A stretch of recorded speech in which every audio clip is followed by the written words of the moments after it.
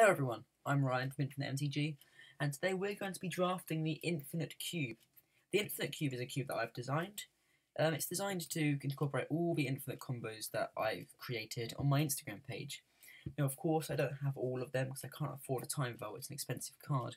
But it's got a lot of my favourites, for example, Deadeye Navigator and Peregrine Drake, as well as the two Wisp-Weaver Angels combo, or Wisp-Weaver Angel in any clone. Now this is a 360 card cube, which means it can support exactly 8 people or less. So how about we just get straight into it and see what you guys think. Sealed would mean like a pre-release, and draft is what we're going to do right now. So hopefully we get some good packs. Okay, so these are two quite good lands. They can fix you to 3 colours. Morsel Hoard is part of the combo, so is Lightning Greaves. I think Lightning Greaves is a good turn 1, pack 1 pick because it's colourless and it goes in a lot of decks. If you've got a big beta, it goes into that deck as well as the combo deck. What else do we have here? Workshop Assistant. Quicksilver Dagger is one of my favourite cards in the cube. Tap, draw a card. 1 damage sometimes can be relevant as well. Identity Thief's part of a combo. Savely Migration is great. Cast down. Fallen Angels to sack outlet. I'm not sure that would be relevant. Control Magic is probably the pick. Control Magic, gain control of a creature. Mercurial Pretender's nice. Nice cloning effect. What else do we have here? Probably a clone effect's nice at the moment. Ores of Signet. There seems to be quite a nice sack outlet. Sack for value. Aristocrats deck going around, named after Vampire Aristocrat. Not sure we're going to be playing that.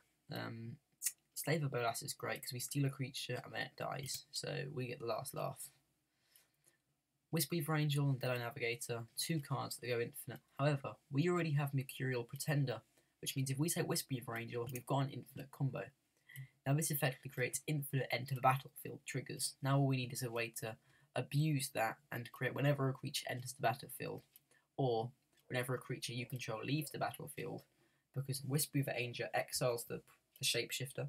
The Shapeshifter comes back in as a copy of Wisp-Weaver Angel, exiling the Angel. So we take Outpost Siege, which says whenever a creature you control leaves the battlefield, Outpost Siege deals 1 damage, and we just win the game. That's a nice little combo we already have. Okay, I'm happy with that. Master Trinketeer seems good. Creating servos isn't bad. It's not great. We are playing red and black, so a Carnarium wouldn't be the worst thing. Neither would be a Torment of Souls. I think I might take the Torment of Souls, reanimating something from our graveyard and giving our creatures +2/+0 and haste, even better. Okay. Morsel Hoard is part of the Hapatra combo, but we're not doing that. We've already passed Hapatra. By Force destroys the artifacts. That's nice. We can destroy as many as we need at the current time. So we're going red, blue, black, white so far. Those are all the colours we have. We need to go blue, black, red, white, blue, black and red are 2 optional colours. Dark Sun Mutation is great removal. Sinking Feelings, the other part of the Hapatra combo. Kind of wishing I drafted that now, but hey ho. Inferno Titan's great. Elvish Archdruid, Cast Down and Never, 2 of the best removal spells. I prefer Never.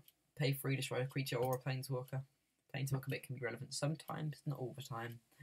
Oils of Basilla's nice. We want to try and get our fixing. Walk the Plank, destroy a non-merfolk creature. And Sunken Hollow, and then a Serra Angel. So we've got quite a few fixing, quite a lot of land, so that's quite good. Not loads, but we've got enough. We can get some more, hopefully. Pilgrim's Eye is great. Helm of the Host goes infinite with Godo. Godo is in red, and we are drafting a bit of red, so I might take the Helm of the Host. Maybe a Pilgrim's Eye for fixing. Sunbond goes infinite with Spike Feeder, so if that comes around we can draft that, get a combo there. It's just, do I want to be greedy? I want to fix. I think Helm of the Host is good with other cards as well. Oh, there we go. Godo. It was worth being greedy. So if you don't know, Godo and Helm of the Host is an infinite combat step. The way it works is we equip Helm of the Host to Godo. Now Godo says, whenever Godo attacks for the first time each turn, untap it and all samurai you control. After this phase, you get an additional combat phase. Helm of the Host says, at the beginning of the combat on your turn, create a token that's a copy of equipped creature, except the token isn't legendary if equipped creature is legendary and the token gains haste. So at the beginning of combat, we create a token that's a copy of Godo. We swing in with Godo, and doesn't matter if we deal damage or not, because when he attacks, for the first time each turn, we untap it and get an additional combat phase. Beginning of a new combat phase, we get another Godo token. So this is an infinite damage, is an infinite combat step combo. I'm quite a fan of it. Hellkite Charger's nice. It would require us to get another card. Ovire's nice. Do we have a lot of tokens? Not really. So the main colours we have are white, red, and blue. Black being kind of a sub-colour we've got quite a lot of. White, red, and blue are the ones I want to focus on though. Maybe a Hellkite Charger. We could take the Hellkite Charger. It's not bad on its own. Yeah. Let's take the Hellkite Charger. White Blue Reflector Mage is a great card, bouncing a creature to its owner's hand, and then they can't cast it next turn. I'm a fan of that. Cascading Cataract is good. We're going a lot of colours, so that can help fix us, although it does wait till turn 5 before it does its job. Yeah, Cascading Cataract, why not?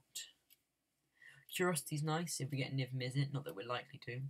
Or it works with Quicksilver Dagger, which means it'll tap and make us draw 2 cards instead of 1. Not an infinite combo, but a combo still, so I think I'll take the Curiosity. I'm a massive fan of it. Omen Speaker, Opt, and Deep Freeze are 3 cards I like. And again, Crumbling Necropolis or the Impact Tremors, which will work with this combo. I think we're going to go for Impact Tremors. What else do we have? Dragon Fodder's nice. We don't have a lot of... It triggers Impact Tremors twice, so yeah, sure, Dragon Fodder's nice. Moonsilver Spear, if we already have the Helm of the Host and we cast Godo, we want to search for something. Or do we? Prophetic Prism, it's good, fixes our mana, and it draws us a card, so it replaces itself. Woodland Cemetery, I think Mystic Monastery's better. Both of them do the same job to an extent, fixing our mana.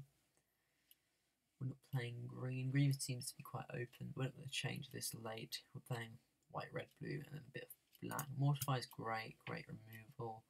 Ultimate Price, yeah. Saheeli's Artistry. I think True Heart Duelist, and then the Reservoir. Then okay.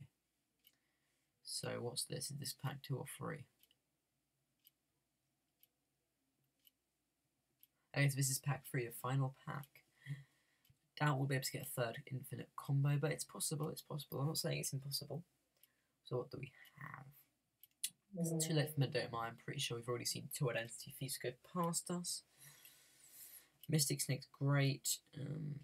Teach finds a good removal spell, but we're not playing green. It's the one card we're not even considering playing. Blue-red or red-white? What fixing do we have? We've already got red, white, blue. Is that the only fixing we have? Blue-black and white-black. And okay, so we're pretty even on the 2 fixing. Which one do I want more? Do we have more blue or more white? We have more blue. No, we have more white. Yes, more white. Let's grab this. Okay. Paducah Bug's great. Altar of the Brood, another ETB trigger instant. Great. Mill our opponents out. Oh, there's another Wisp-Weaver Angel, making the combo even easier. 2 Wisp-Weaver Angels works as well. Countering spells. Stormcry, I should take this. It's the most powerful card in all of Magic. What else do we have? I like Insidious Wood. It's probably one of my favourite counter spells in the game, to be honest. Yeah, let's go for it. And what we really, really want is fixing right now. We want to get as much mana fixing as possible because we're running a lot of colours. Abundance is great, but we're not playing green. It's one colour we're not playing. Devotion, no. Ornithopter, it's 0 cost, and it's an artifact. It does go in a combo, but I doubt we're going to be able to pull it off. Do we have any legendaries worth tutoring? Helm of the Host, definitely. Or Godo, even better. Yeah, Farley's Lancers is definitely worth it. Rakdos Signet. What else do we have? Is it Boiler Works? I don't think we have a lot of instant sorceries. We've got a few. We've got a few, but not a lot. Spy and Malice is a great card. Mark of Vitalist is good. Fixing. Oh no, we're not playing green.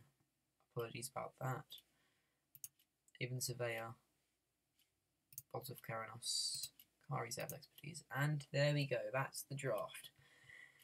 Now first up, let's put the combos down there so you can see them. Whispeweaver Angel. Where's the other one? Whispeweaver Angel. Where's that other? Mercurial Pretender. I think that was it. Might be another one. I doubt it though. So I'll explain the two combos to you now. So, Whispeweaver Angel and Whispeweaver Angel. Whispeweaver Angel number 1 enters the battlefield and exiles Whispeweaver Angel number 2. Whispeweaver Angel number 2 enters the battlefield and exiles Whispeweaver Angel number 1. Now, if we've got a card like Altar of the Brood out, Altar of the Brood says, whenever another permanent enters under your control, each opponent puts the top card of their library into their graveyard. So we get infinite Whispeweaver triggers, infinite Altar triggers, infinite mill on our opponent. Next turn they lose the game during their draw step. The next combo, so the next other card is Impact Tremors, which says whenever a creature enters under your control, it deals 1 damage to each opponent. So they infinitely enter the battlefield as well as leaving the battlefield, which deals infinite damage to our opponents. And an Outpost Siege as well. Whenever a creature leaves the battlefield, it deals 1 damage to target creature or player. And when the Whispeweaver Angel enters, it flickers the other one, exiling it for it to return, which will trigger Outpost Siege as well. The Magodo Helm of the Hostman I already explained. Now fixing how many lands? 1, 2, 3, 4, 5, 6, 7, 8. 8 lands that tap for multicolours of mana. Unfortunately, we didn't get any of the searching ones, like the Thopter that searches for a land, or the Skittering Surveyor that searches for a land. We get Thallia's Lancers, which shoots us for Godo even. We might not even need to run blue anymore, because we've got the 2 whites there, which does the job for us, the 2 Whispeweaver Angels. However, it's more consistent if we have all 3 of them. I'm considering cutting black, but do we have enough removal without it? By forces and include Averflux, maybe, I'm not really sure. Quicksilver Dagger's definitely going in there. Lightning Greaves. That way that when Godo enters, we can equip the Greaves and swing for infinite combat steps this turn. Prophetic Fism's got to go in there because we're going so many colours. I think we have to cut black. We're not playing green. Curiosity is going in there. Nice card. Darksteel Mutation removal. Dragon Fodder. True Heart Duelist and Rakdos Signet. I know we're cutting black, but it still taps for red, which is good. Reflector Mage is great. Not sure about those 2. Control Magic's amazing. Insidious Will. Counter target non-creature spells fine. It's a bit expensive for it. Spectral Reserves is pretty good. We get 2 ETB triggers, which is our deck cares about a lot more than a lot of decks. That bounces a creature. Now, not sure if this is a perfect list. It probably could be perfected a little bit. But we've got 23 cards and then 17 lands. So those are the non-basics. Oh, Ornithopter. There we go, there we go. Okay, so we got 1, 2, 3, 4 non-basics there. And then we need another 13 lands, so let's count the mana symbols. So 7 blue, 8 white, and 5, 6 red. Okay, so the one we need the least of is red, the one we need the most of is white. So plains, 13 lands, that's what, 4, 5 plains, 4 islands, and 4 mountains. Set land. There we go, 40 cards in total. I'm not very happy with this list. It works. It's not the best draft I've had. Although this only counts 8 creatures. Dragon Fodder and that, I count them as creature spells. That's more like 10 creature spells. We probably do need another creature. Are there any up there that we can add? Serra Angel, what would we take out? Maybe Bifrost. Decide it in if your opponent's playing artifacts, definitely. Yeah, okay. So, I want the Thopter back in, really. We need those help dig for our combo pieces. Okay, you know what, I'm going to leave it here. I'm going to leave you guys now. Please comment down below what you think of the cube. Make sure to check out the link in the description to go cube it yourself, see what you think. And then comment down below what combos you managed to pull off. Make sure to check out my Instagram, infinite_mtg. Make sure to check out my Facebook page, infinite_mtg. And make sure to like, subscribe, and I'll see you guys next video. Thank you for watching. Goodbye.